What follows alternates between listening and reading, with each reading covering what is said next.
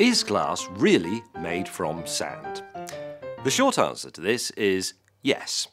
But then again, people in pubs will gladly announce to you that 85% of your brain is in fact water.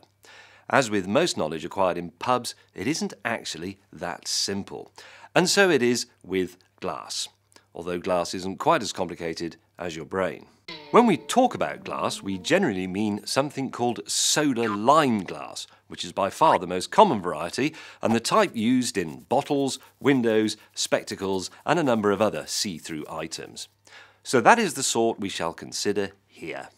The main ingredient in the recipe for soda-lime glass, representing about 75% of the mix, is silica or silicon dioxide. SiO2 crystals are usually found in the form of sand or quartz, of which there is tons at the seaside. Therefore, this forms the basis of most glass production. So the answer is still yes. But anyone who has so much as looked at a geography book with disdain will know that sand itself is made up from particles from a variety of rocks, which have been pulverized by the wind and the rain. Even so, the main constituent of sand in non-tropical coastal areas is still silica or quartz. So, sand it still is. Interestingly though, the second most common form of sand, found in areas with lots of reefs, is calcium carbonate. This will not make glass. So, in an area such as the Caribbean, the answer to this question is, technically, no. Silica can actually form a rubbishy type of glass by itself, as seen in fulgurides. These are hollow, long glass tubes formed when a bolt of lightning hits a sandy area of soil. So once again, yes.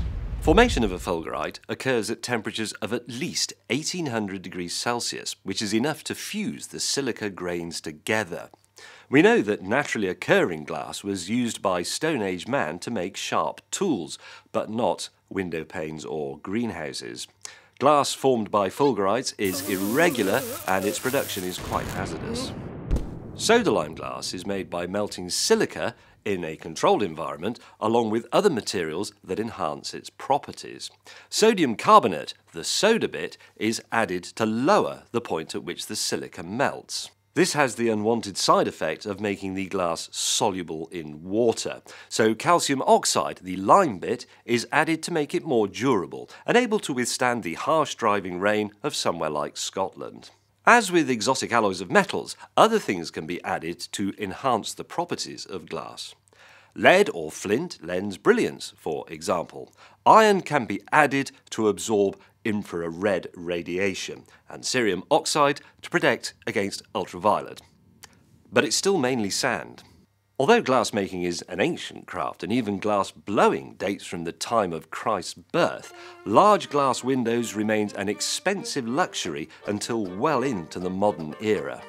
Production methods meant that making anything larger than a small pane was very difficult.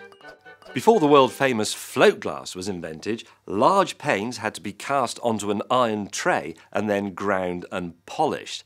Later, this process was automated with rollers, but it was still very time-consuming and very expensive. Float glass involves pouring molten glass onto a bed of molten tin, so the glass flattens itself.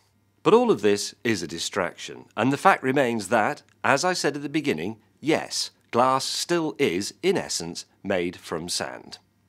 So I've wasted your time. Crikey, you're still here. Well look, if you enjoyed finding out whether or not glass is actually made from sand, why don't you subscribe for more of this stuff? The button is here.